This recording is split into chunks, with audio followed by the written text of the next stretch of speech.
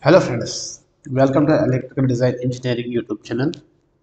Today is our lecture number 23 of our free course Etap.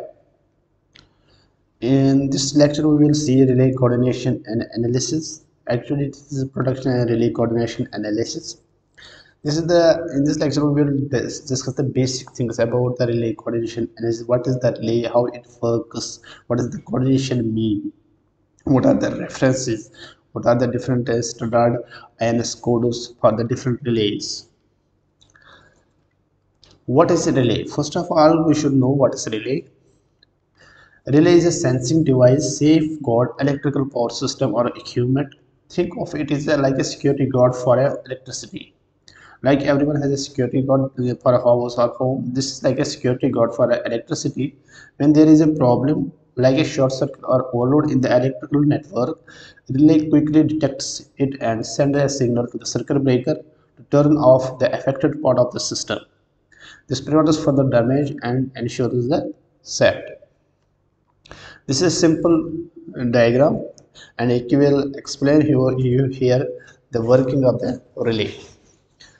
See, this is a relay, this is a system, and the current is going like this. Here is a CT, that is the current transfer. It is sensing the current. This current in the secondary will be normal, and with the normal, this relay coil does not pull this down.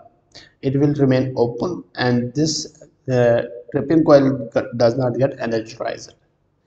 That means this circuit breaker remains closed and the operation will be null. Suppose when there is a fault here, like this, there is a fault here, the current through this will be very high. With this very high current, the secondary current will be of the CT is very high, greater than normal, and with this it will pull down this plug. Relay coil will pull down this thing and it will close the circuit here. When the circuit is closed, the current will flow because there is a battery in this here, and the current will be going flowing, and the trip coil gets energized. When the trip coil gets energized, it will pull down this, it will take this connection away from the contactors. That means it will open the circuit breaker. When the circuit breaker is open, and this part of the system will be gets isolated from the system, from the supply. This is the simple working of a relay. Now, what are the different types of relays? We will see relays based on the various functions and based on the manufacturer. What are the different types of relays based on function and manufacturer?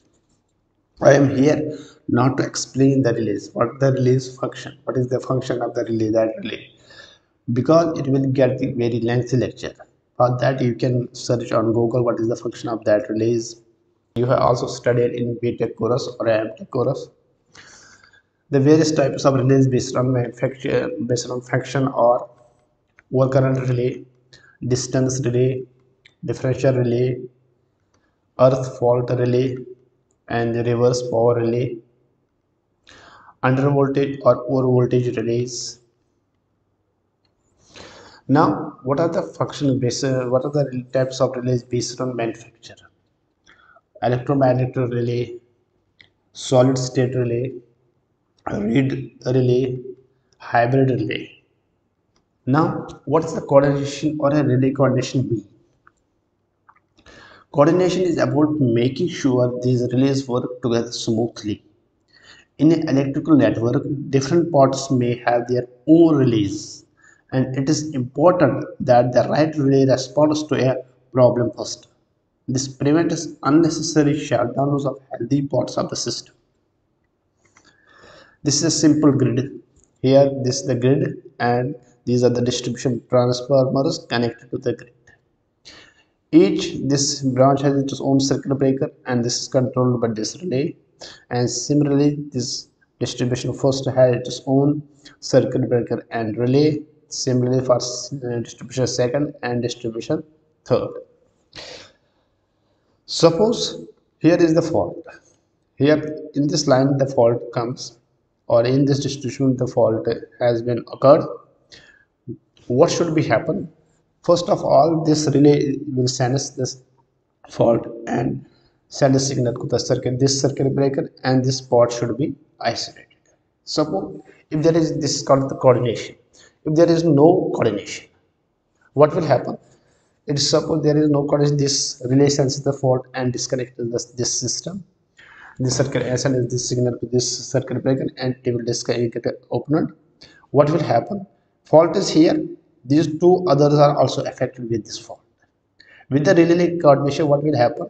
Only this circuit distribution transformer get isolated from the system, and the two remaining transformers, distribution first and distribution second, will not get affected. That is the relay coordination.